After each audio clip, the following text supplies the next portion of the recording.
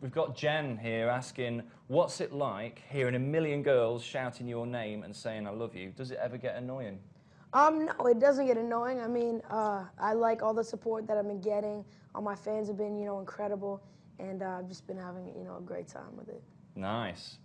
There was a lot of girls screaming outside earlier, I just heard. Yeah. How many were there? I don't know. I didn't count. No? You didn't sort of check them all out and score them 1 to 10? Well, China Ann, there's a good question on the blog here. She asks, your style is very pop, but you were all about R&B when you started out. Why did you decide to change your style for the album? Of course, the album My Worlds, which is out next week.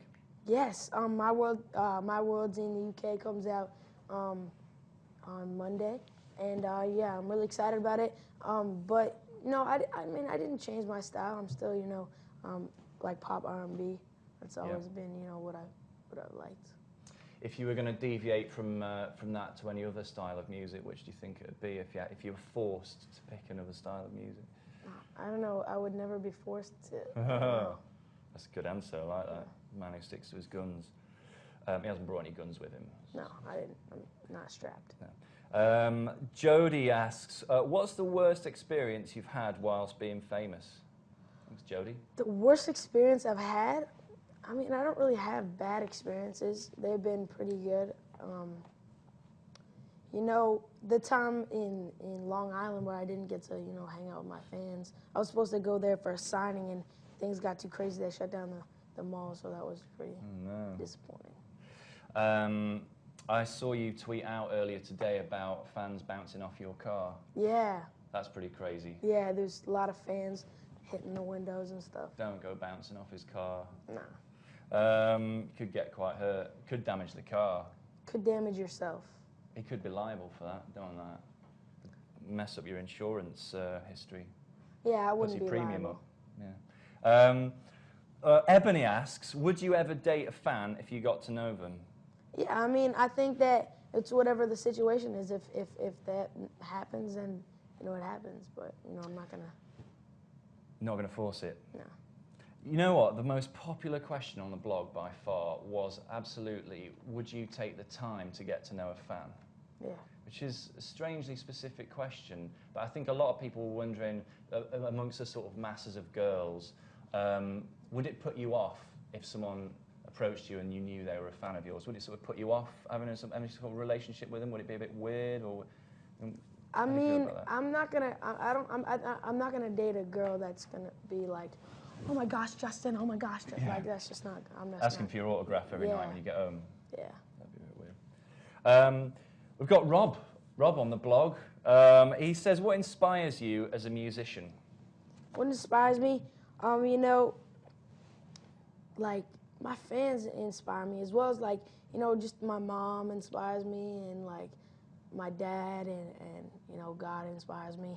But like I've looked up to a lot of like musicians as well, like Michael Jackson and Boyz II Men and people like that. And who have you met that of those people who inspire you? Have you met a lot of them? Yeah, I met Boyz II Men.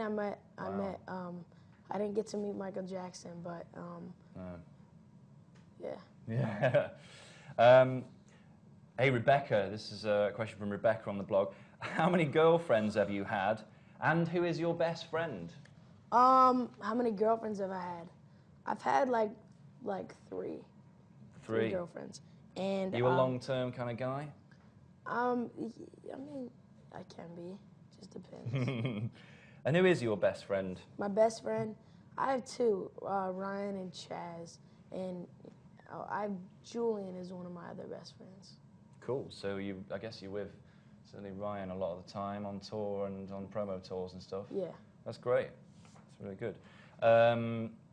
It's not him, by the way. Oh, it's not Ryan. I'm so sorry. He's a good friend of mine, but I wouldn't consider him a bestie. Do you ever bring any of your best friends out on tour? Yeah. I thought that was what you were talking about. Yeah, right. But my friend Ryan Butler, he travels with me. He was in New York the other day with me, and but yeah, shout out to my boy Ryan. What's up, Ryan? What's up? This is Jen. A question on the blog. Do some negative comments people have towards you tend to get under your skin? Not at all. It bounces off you a bit. Yeah. What's the?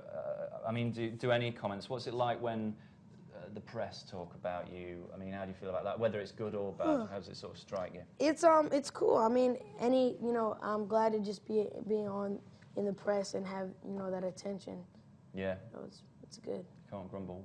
All publicity is good publicity, you say? I mean, how do you feel about that? I don't necessarily think that's true, but like, I think that publicity is good. Like. Yeah, I mean, it's also a lot of people say there's nothing worse than being not talked about at all, as well. Yeah. Demi asks, will you ever do a tour around the UK? You've already had that one. Yeah. But the answer is very soon, apparently. Mm-hmm. Liz, hello Liz. Liz is asking, what is a typical day when you're not on tour for Justin Bieber? A typical day is, I don't know. I don't really have a typical day. Usually it's all different. Whether we're like on promo tour, whether we're like waking up early to do radio or like photo shoots. So everything is different. It doesn't, I don't have a typical day.